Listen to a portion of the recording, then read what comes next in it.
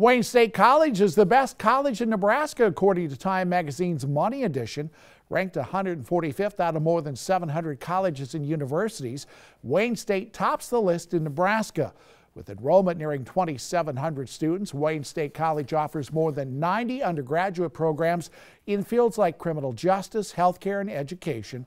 Now, Iowa wasn't left off the list either. Iowa State University was named the best college in Iowa, hitting the overall list at number 132. Iowa State is known for its agriculture and math programs. Iowa State has a student population of about 36,000, with about 67% of them from the state of Iowa.